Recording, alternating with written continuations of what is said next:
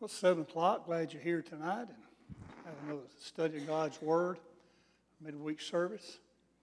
We're going to be in the book of Judges. We're going to be covering it the next several weeks, go through it. A lot of good stuff in Judges to learn from and to help us know more about the Word of God. We'll begin the word of prayer tonight. And Lynn Pennington, would you lead us in prayer, please?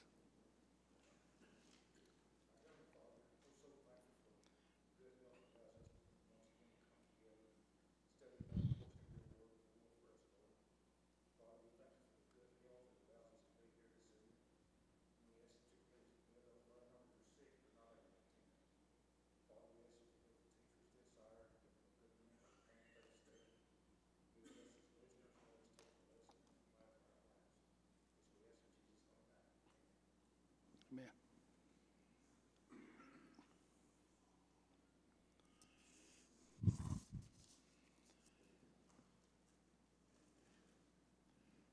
If you would be reading through the Bible and you get to the book of Joshua and you read about Joshua and how Israel goes into the promised land and they're doing well. I mean, they're faithful to God. They're not taking on any of the traits of the other idolatrous nations around them. Everything's looking great. And then you come to the book of Judges. Joshua is dead, and things begin to go downhill because they don't have a leader. They are now using high priests to go to God and speak to God, and they do not have a leader, and things begin to go wrong for them. They do go into battle. They win some, they lose some, and God gets tired of them, tired of their unfaithfulness. He'll send in the enemy. The enemy will take them, and then God will send a judge in, and a judge will come and deliver them. And that's how God operates here in the book of Judges. And the book of Judges covers around 450 years.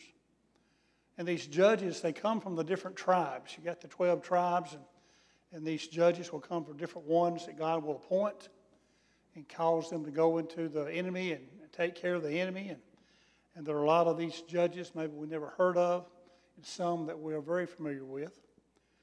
And the first two chapters, they cover a period of time when they didn't have any judges. That's where the first two chapters go to. So in chapter 3 on, we find the judges coming into play, trying to bring the people back. Now in Acts 13 and verse 19, it is here the writer speaks about the period of the judges. When they had destroyed 7 nations in the land of Canaan, he distributed their land to them by allotment. After that, he gave them judges for about 450 years until Samuel the prophet. So they go into the promised land. Joshua divides the land up to each tribe. And that's a period of 450 years that the judges have to deal with the individuals. Now, in chapter 1 and verse 1, the Judges. Now, after the death of Joshua, it came to pass that the children of Israel asked the Lord, saying, "Who shall be first to go up for us against the Canaanites, to fight against them?" And the Lord said, "Judah shall go up. Indeed, I have delivered the land into his hand." So even though God gave them this land and divided it up, there's still an enemy in the land. So they're going to have to go and take care of the enemy, drive them out, wipe them out. That's what God wanted them to do. And who's going to be the first one? Well, it's going to be Judah. Judah's going to be the first one to go into battle and begin to take on the enemy. Well, in verse 3, so Judah said to Simeon, his brother, "Come up with me to my allotted territory that we may fight against the Canaanites. And I will likewise go with you to your allotted territory." And Simeon went with him. So Judah, nothing wrong with this. "I want you to go with me," he says to Simeon. "Go with me. Let's go into battle together." So that they agree. So they're going to go in and begin to take on the enemy. In verse 5 and 6, and they found Adoni-Bezek, in Bezek and fought against him, and they defeated the Canaanites and the Perizzites. And Adoni-Bezek fled, and they pursued him and caught him and cut off his thumbs and big toes. So Adoni-Bezek is the king here in, well, they catch him and they cripple him up. If you cut somebody's thumb off, they can't use a bow. They can't use much of anything really to grip with. And you cut the big toes off, they can't do much either when it comes to balance or trying to run or, anything of nature that requires balance. So that they treat him in a pretty rough way. Cut the thumbs and the toes off. But there might be another reason why they did this to him. It's because that's what he did, this Adoni-Bezek, what he did when he captured these kings of these other nations. In verse 7, Adoni-Bezek said, 70 kings with their thumbs and big toes cut off used to gather scraps under my table, as I have done. So God has repaid me. Then they brought him to Jerusalem, and there he died. So these kings would treat the other kings pretty rough.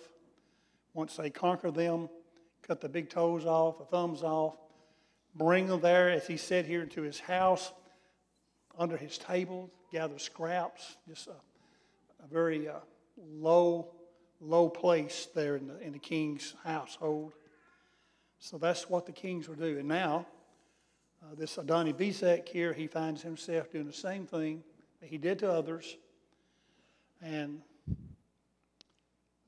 there he died. So we got to remember, we reap what we sow. He sowed some pretty rough stuff here, yet it came back to him. And we can see that from what happened to this king here.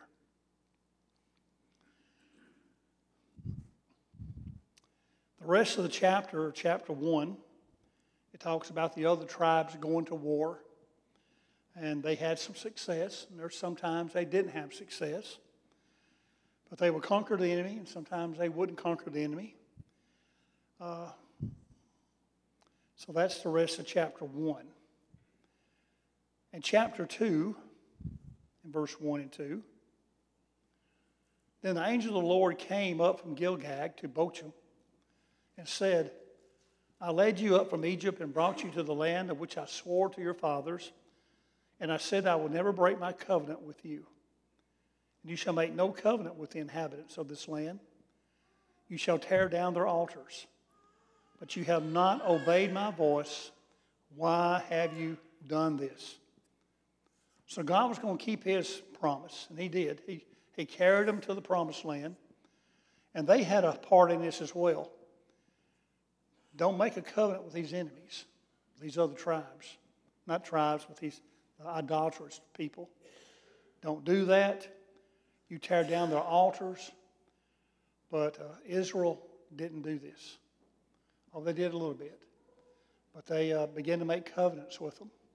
They began to worship and with them and bring their gods, their ways of worship into the worship that God had given them to do. And God didn't like it. In verses 3 and 4, therefore I also said, I will not drive them out before you, but they shall be thorns in your side, and their God shall be a snare to you. So it was, when the angel of the Lord spoke these words to all the children of Israel, that the people lifted up their voices and wept.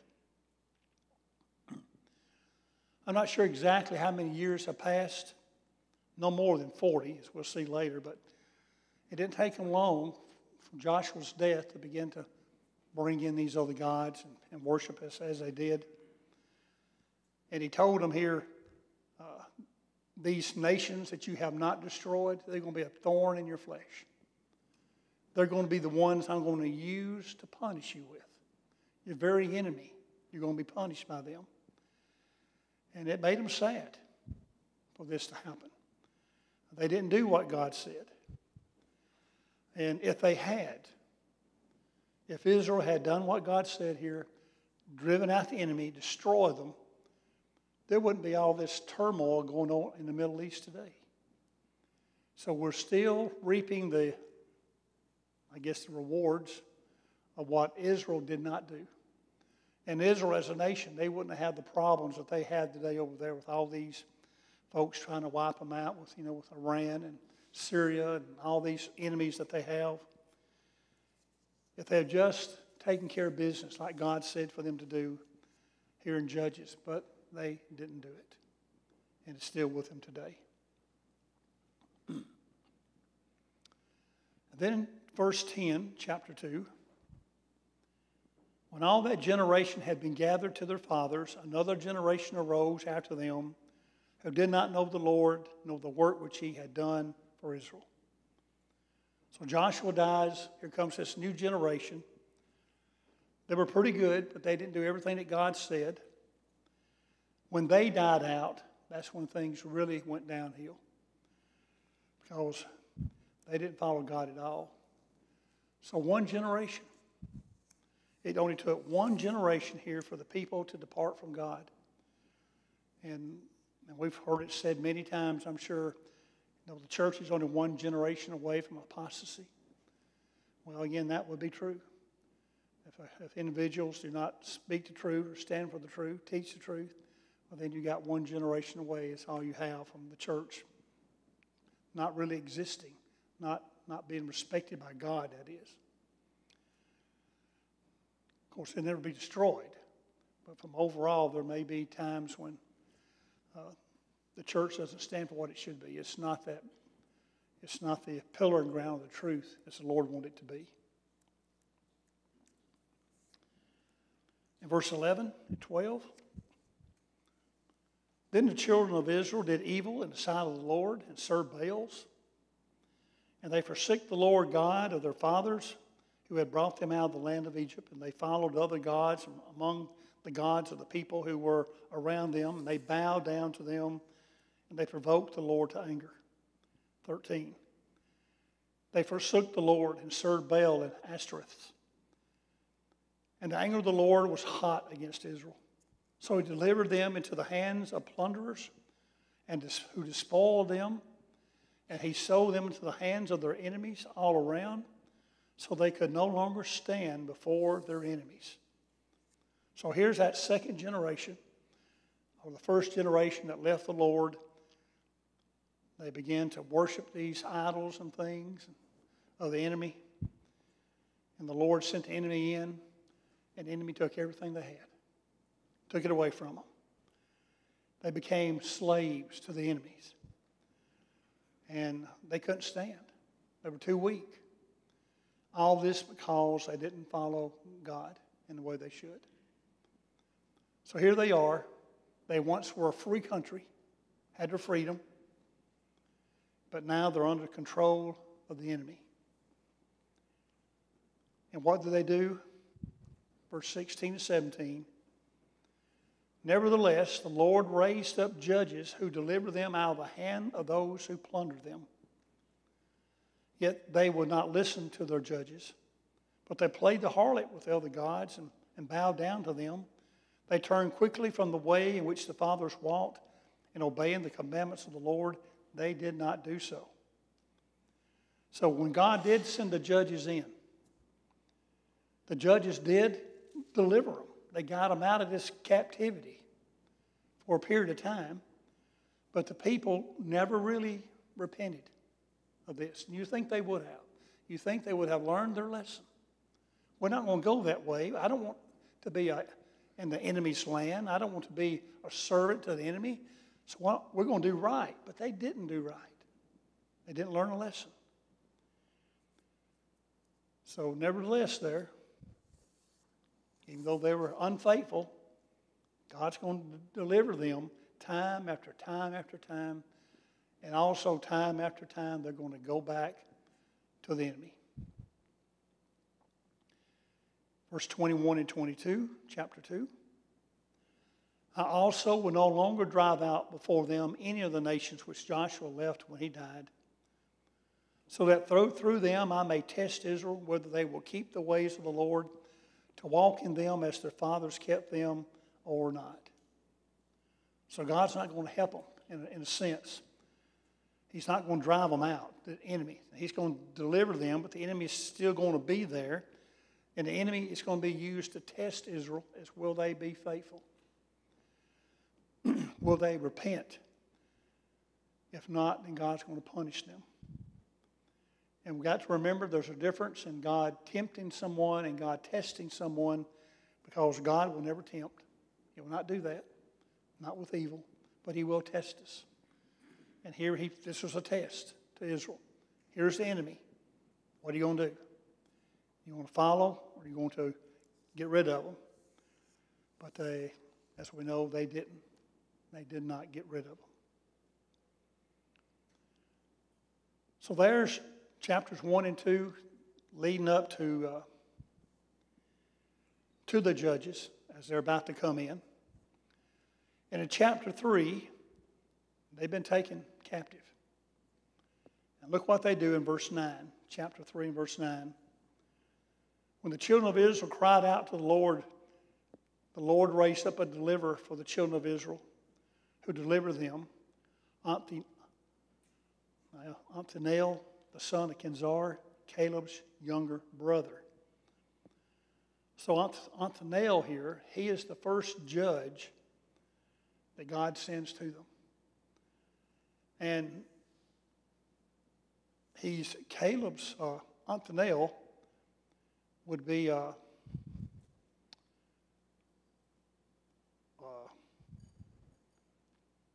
get it right here, Othniel. He's the nephew of Caleb, the nephew. As we'll see, he's also Caleb's son-in-law as well.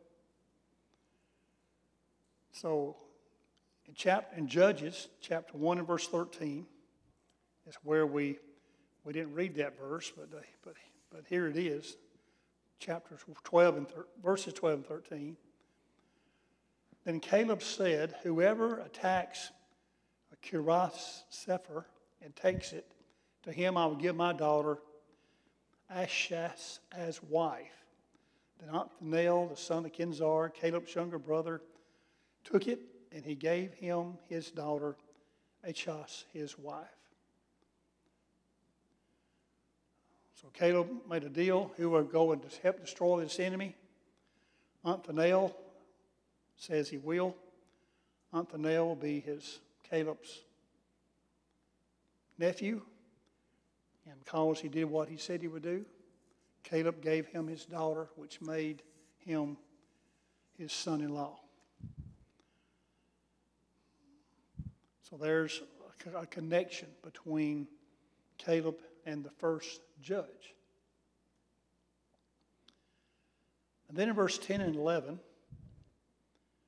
the Spirit of the Lord came upon him, this would be Othniel, and he judged Israel. He went out to war, and the Lord delivered Cushan, whatever that name is, the king of Mesopotamia, into his hand. And his hand prevailed over Cushan. So the land had rest for 40 years. Then Othniel, the son of Kenazar, died. So they cried out. They're in captivity. They cry out. They're under the reign of the Mesopotamians. They cry out to God. God sends Othniel. Othniel delivers them, gets them out of trouble, brings them back home.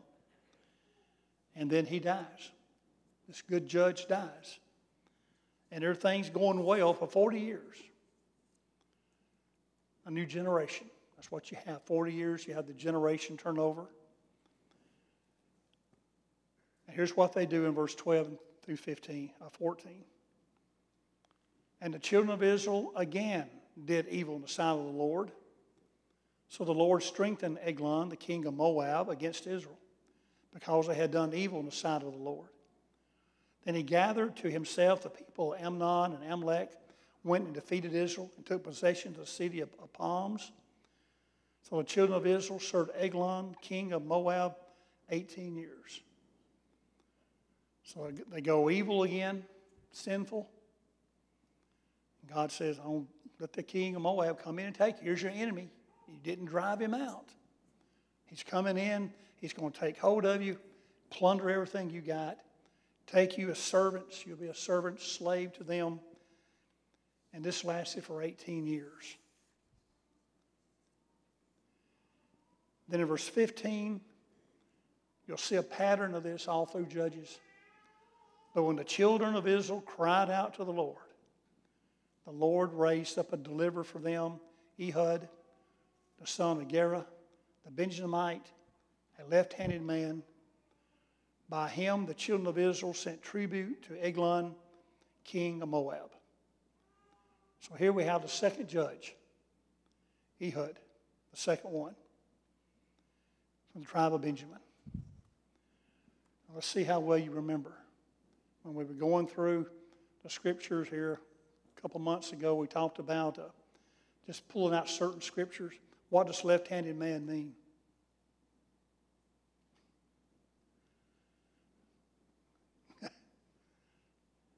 More than just being left-handed. It means he is ambidextrous. That's a big word. He can use both left or right hand equal. Either one. And very few people can do that. There are a few that can. But when you see left-handed, that means that this man was a great warrior. He could have a sword in each hand. He could shoot a bow either way, with an arrow in either way. And here's the second judge that God calls up. And he's going to do some business here on this king, Eglon. Verse 16 and 17. Here's how he delivers Israel. Now Ehud made himself a dagger. It was double-edged and a cubit in length, and fastened it under the clothes on his right thigh. So he brought the tribute to Eglon, king of Moab. Now Eglon was a very fat man. And when he had finished presenting the tribute, he sent away the people who had carried the tribute. So Ehud just wanted to pay respect to this good king. How we appreciate trying to get on his good side. So he goes in. He's got this knife strapped to his leg. Verse 19. But he himself turned back from the stone images that were in Gilgal and said, I have a secret message for you, O king. He said, keep silent. And all who attended him went out from him. So as he was leaving, Ehud is, the prophet, and then he says to the king, I got a message. This message is from God. And Ehud, I want to hear it. Everybody get out. Keep silent. Come here. So they go out. And the door's locked. Two people in the room. Ehud and Moab here. Verse 20 and 21. And Ehud came to him. He was sitting upstairs in his cool private chamber. And Ehud said, I have a message from God for you. So he rose from his seat. Ehud reached with his left hand, took the dagger from his right thigh, and thrust it into his belly. 22 and 23. Even the hilt, we call it the handle, went in after the blade, and the fat closed over the blade, for he did not draw the dagger out of his belly, and his entrails came out. And Ehud went out through the porch and shut the doors of the upper room behind him and locked them. Pretty rough way to go. Very fat man. See how well you were listening. How long was the dagger? We were told. How long? One cubit, about 18 inches. You take 18 inches and go in here, stomach, and come on up. That's a pretty good distance there. You're going to do some damage. So the old king here has a severe case of indigestion. Got a dagger in him. Well, Ehud, he gets out. He's got to go. Verse 24 and 25, when he had gone out, Eglon's servants came to look. To their surprise, the doors of the upper room were locked. So they said, he is probably attending to his needs in the cool chamber. So they waited till they were embarrassed. And still he had not opened the doors of the upper room. Therefore they took the key and opened them, and there was their master falling dead on the floor. He's dead. Guts everywhere, blood everywhere. He's dead. They didn't check on him the way they should have. 26 and 27, but Ehud had escaped while they delayed, and passed beyond the stone images and escaped to Sierra. And it happened when he arrived that he blew the trumpet in the mountains of Ephraim. And the children of Israel went down with him from the mountains, and he led them. They're fixing to go into battle. Again, that's what these judges would do. They got the people ready. 28 and 29, then he said to them, "Follow me, for the Lord has delivered your enemies, to the Moabs, into your hand." So they went down after him, seized the fords of the Jordan leading to Moab, and they did not allow anyone to cross over. At that time, they killed about 10,000 men of Moab, all stout men of valor. Not a man escaped. In verse 30, so Moab was subdued the day under the hand of Israel, that day on the hand of Israel, and the land had rest for 80 years. So here we have Ehud there that does what the Lord wanted him to do.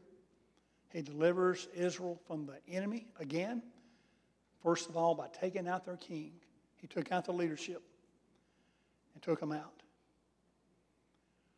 But he may not have done it by himself. There's another judge involved here. If you notice there in verse 30, they had rest for 80 years. One generation learned something. They pass it to the next generation. So a long period of time here, a good time of peace. They were free. But in verse 31, it says, after him, Shamgar, the son of Anath, who killed 600 men of the Philistines with an ox goad, he also delivered Israel. We're not told much about Shamgar. He was a judge, and it may be that him and Ehud served at the same time as being judges. As Ehud went after the Moabites, and Shamgar here went after the Philistines, that's possible. Or it may be that Shamgar was the third one. Either way, God used him, used this ox goad, a piece of iron about 8 foot in length. One end was sharp, and the other end had a spade on the end for digging or whatever. But he took out some Philistines, 600 of them. He got rid of them. So there's how the book is going to go.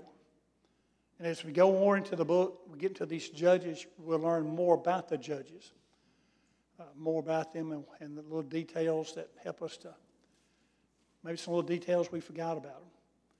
But it's a very, very good book, very interesting book. And we see here we got 3 of them. And how one of them, at least, Ehud, went about taking out the king with a dagger, and another one went about taking out these enemy with an ox goad. Anything on judges, these judges. All right, we'll take up next week in chapter 4. That's where we'll be. And we'll take on another judge, see what they did.